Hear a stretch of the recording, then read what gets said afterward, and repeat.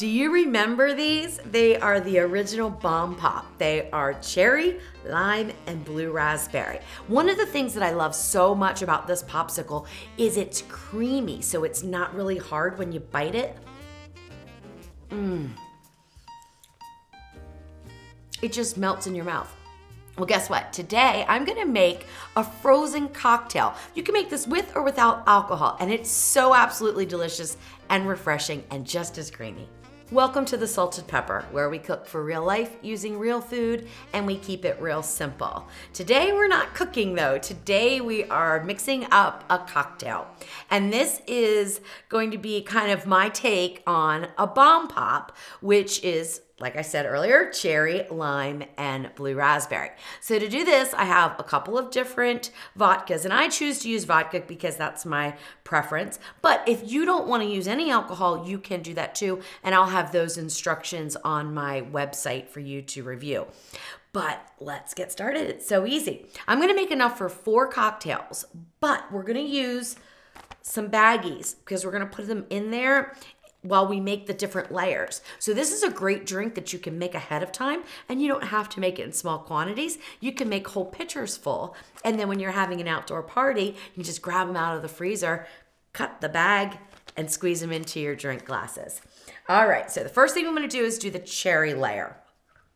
Now I'm using a Ninja blender, and what I like about this blender for making iced drinks is this twisty thing here, okay? Because it pushes the ice down as it's blending and it gets everything really, really smooth. But any high-speed blender will work just fine. It's the ratios that you need to pay attention to, okay? And that is 1 cup of ice. Now, 1 cup of ice. Ice comes in different sizes, right? So I'm using regular ice from our ice maker, which is in this shape, and it's 8 ounces of ice is 1 cup, okay? So in case you wanna actually weigh it out, you can certainly do that. All right, that looks good. So we're gonna put that into the cup here. And you can see it is pretty full. In fact, I would not be able to get my lid on right now, but once I add in the alcohol and the water, it's gonna kind of settle down. All right, now what I have here is 1 ounce of a berry vodka. You could use plain vodka if you wanted to, because we're gonna add some cherry like drink mix to it, but I like the New Amsterdam red berry, and it just adds a little boost of flavor, so that's what I'm using. And the cherry drink mix is actually, it was Walmart brand, and it's the sugar-free kind, so I like that. So we're gonna go ahead and put that in, and that is 1 teaspoon. Now, of course, you can adjust these to your liking, so if you don't think it's cherry enough, or maybe it's too cherry, you can cut back or increase. The powder will not make a difference. Now, in order to get this blended up nicely, we need to add a little bit of water, and I'm using 2 tablespoons. All right. See how the ice sort of started to settle down? So now we should be able to get our lid on. Sometimes it takes a little bit of kind of adjusting the ice a little bit so that it goes on evenly. There we go. All right, so that's on. Now, I'm gonna put this into the blender here. And we're gonna go on extract, okay? That is gonna really produce a smooth slushy almost. I mean, really, you could omit the alcohol and make little slushies. It'd be delicious.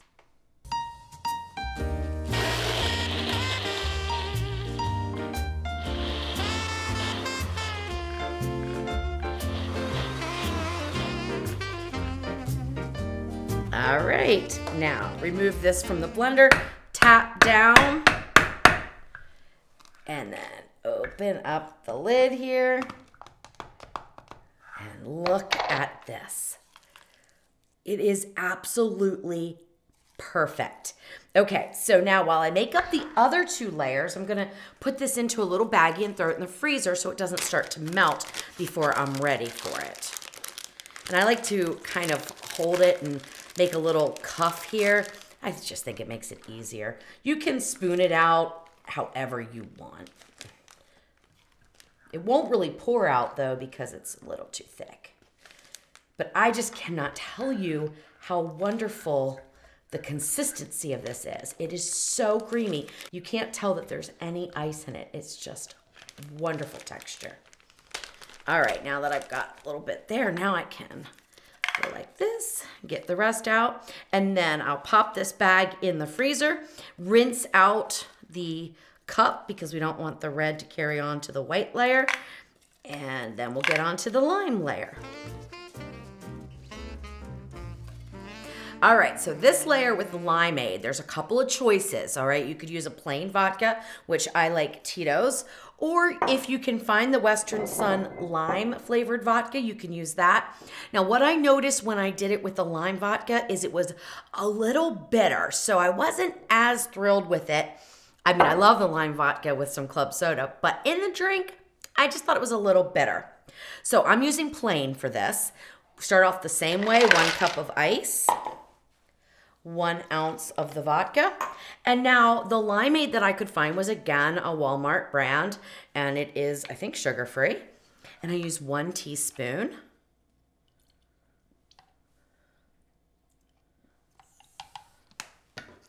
If it's too limey or sour for you, you could always add in a little bit of sugar, okay? Same, 2 tablespoons of water. And we'll put the lid on and we'll do the exact same thing, and I'll get it into the bag, into the freezer, and then we'll get the 3rd layer done.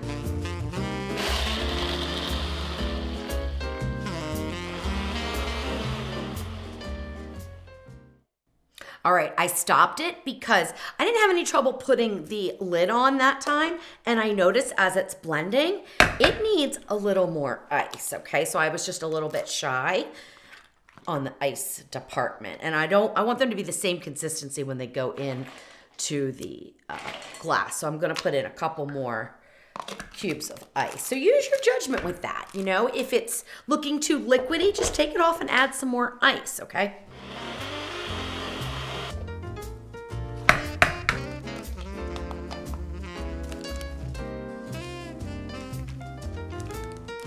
Into the freezer, we're gonna rinse out everything, and then we'll get on to the 3rd layer. All right, again, 8 ounces of ice, which is about a cup, depending on the shape of your ice, and 1 ounce of vodka. This time I'm using Limeade Blue Raspberry, of course, which is just a delightful flavor. And then we're gonna add in, this is Walmart brand again, it is Limeade Blue Raspberry. This is sugar-free. You can use any kind of blue flavored drink mix though. And again, I'm gonna put in a teaspoon of this. And then we will put in water and do the same thing again. And then we will assemble our drink, and it's that easy.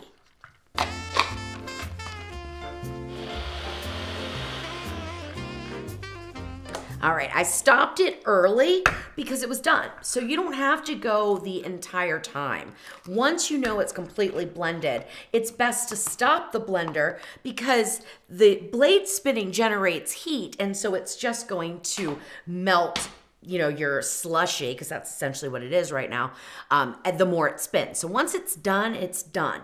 Now you can see there's a little bit of difference between the 1st layer and then the 2nd and 3rd. And that really is because I used liquid instead of powder.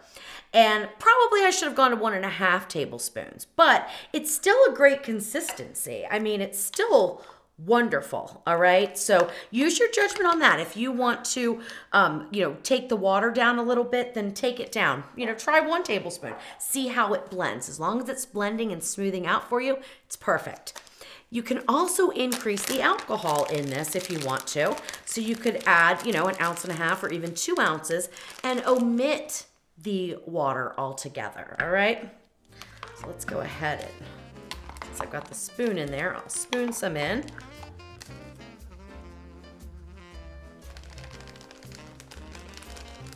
All right, there we go. Now, while I clean up here to get ready to assemble, I am gonna pop this in the freezer. And you can leave them in the freezer. Now, if you leave them in for, you know, several hours to overnight, you might find that they freeze, especially if you don't have enough alcohol or you went, you know, with the kid-friendly version. they might freeze into a block. So what you want to do is make sure that you can get it back into your blender to kind of spin right before you serve it. So you don't want it to freeze in a big block like that. Maybe like this, and then if it's frozen solid, you need to respin it, you can fit it back in your blender, obviously out of the bag. Or you could put them into ice cube trays if you wanted to do it that way. But as long as there's enough alcohol in there, you'll be okay. It will not freeze totally, okay? All right, I'm gonna pop this in and then we'll get cleaned up and we'll assemble our cocktail.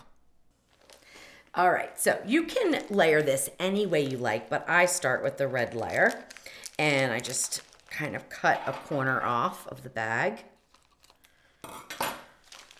and then squeeze it in. Now, depending on the style of your glass, you'll see that this will go into the bottom and you want to kind of get it to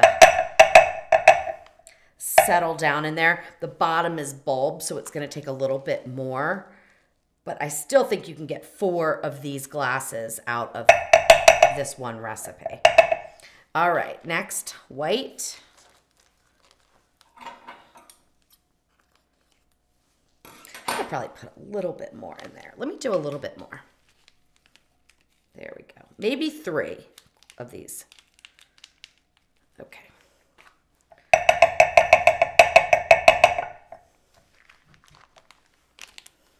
Oops.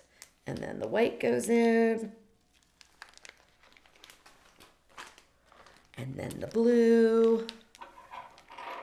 I probably could have left them in the freezer just a little bit longer. But I'm in a hurry, right?